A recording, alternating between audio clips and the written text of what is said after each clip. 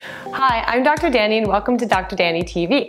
Today, I'm going to tell you why positive thinking doesn't really work to help you bust out of stress and self-doubt, but how positive psychology really does work and what's the difference between these two things and how you can use positive psychology to feel more fulfilled every day, regardless of whether you have time to meditate or take a vacation.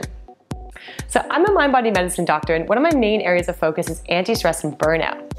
What I started noticing talking to my clients and what the research evidence tells us too about men and women on their way to feeling burned out and overwhelmed and just not loving life as much anymore is that when you lose your sense of meaning and excitement about your life, it can cause more stress, blue moods, and feeling overwhelmed, and even some helplessness, and it's helplessness to chart that new course. It's like a vicious cycle.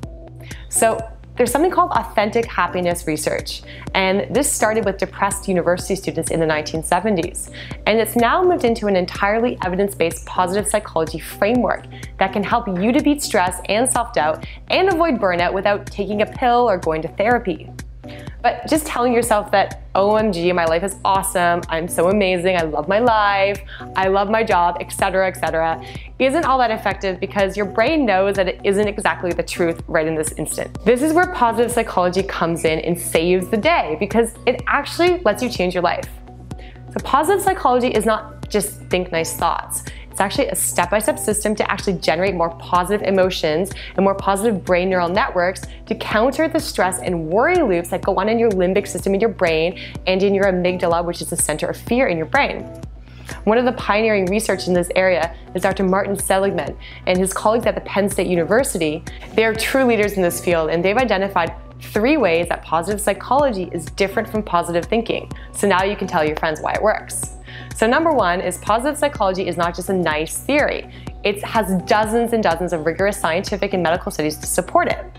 Number 2, positive thinking urges positivity all of the time, no matter what happens. You know, you've probably heard someone say, you just have to think positive at a pretty inappropriate time and it's really made you angry. But positive psychology is different than that. Positive psychology realizes and recognizes that there are times when negative or realistic thinking is appropriate. And it doesn't necessarily have to be negative thinking, but being realistic sometimes can help generate a more positive outcome, which again is good for your brain again. Dr. Seligman's research has actually found that optimism is associated with better health, performance, longevity, and social success. However, there is a caveat. They've also found that in certain situations, negative thinking can lead to more accuracy, and accuracy can have important consequences. For example, if you meet with your surgeon and you're trying to figure out whether you should have knee surgery, and the surgeon gives you an overly optimistic view of the chances of success of this surgery, then you're not going to be able to make the best decision whether or not to have your knee surgery. You really want to have a clear, realistic understanding of the risks and benefits. You don't want them to be overly optimistic with the risks. So that's the thing about positive psychology. It puts everything into perspective. It's not be positive at all costs.